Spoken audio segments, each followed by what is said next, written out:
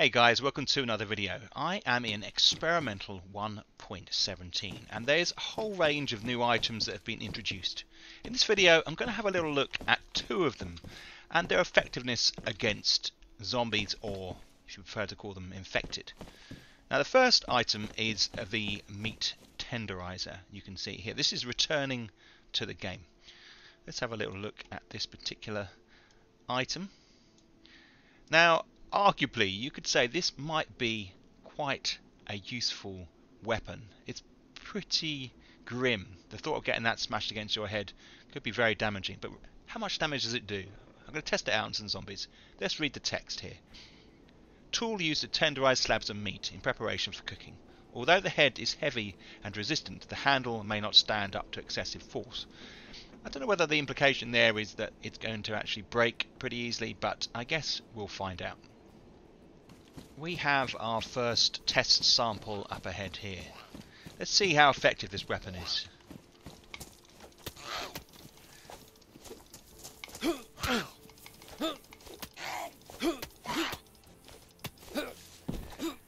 So I think that was 6 hits. That last hit may have been to the head.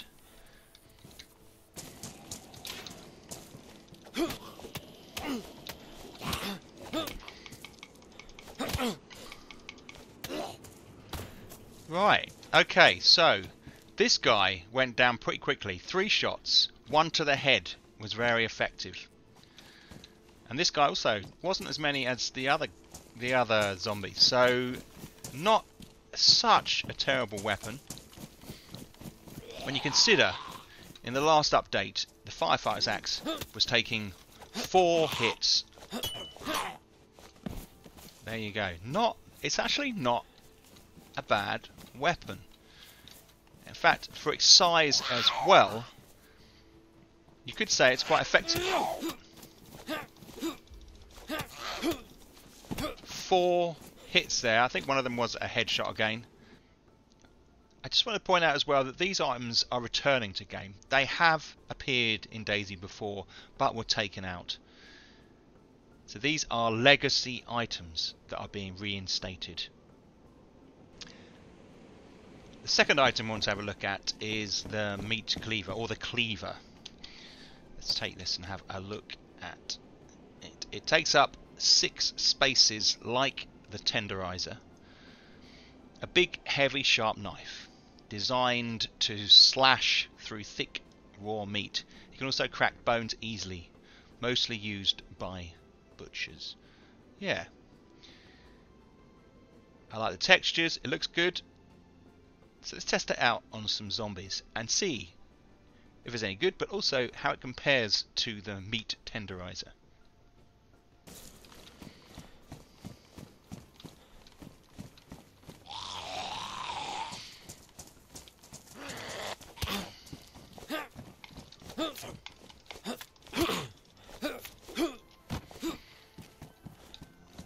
Again, I think that was a headshot. It felt better, that weapon. And I also noticed down here that you've got the shave myself option, so you can use this like a knife to shave.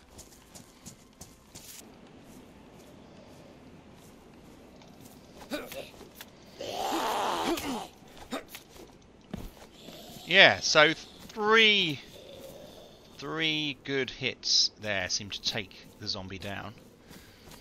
You can't sneak up and do the insta kill you can with a normal knife, which makes sense. You can't stab it into the side of a zombie because of the very way the blade is shaped.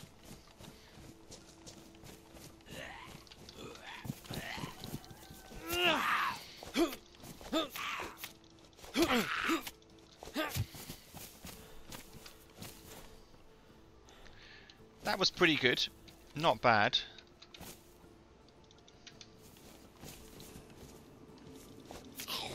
Yeah, you definitely cannot use it as a sneak attack.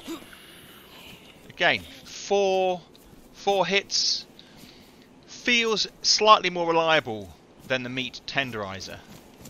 I think those were all body hits as well.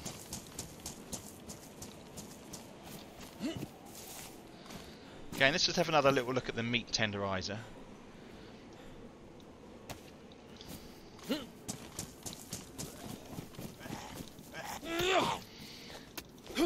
Very similar swings. Again, that was pretty quick as well. I think my conclusion is that these are actually very similar in how they affect the zombies. Looks like they do similar sorts of damage. The swing arc is the same. I guess there's just a few additional benefits from having the cleaver. For example, you can harvest long sticks here using the cleaver.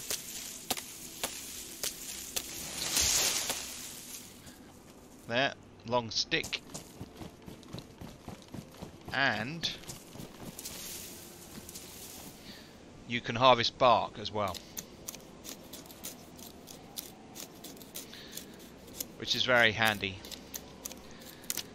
If we go back to the Tenderizer, you see you get no options. So the cleaver's more versatile. You can't do the sneak attack. Very similar weapons. I think that these are good additions. I think we were slightly lacking weapons in game. These obviously found in residential locations.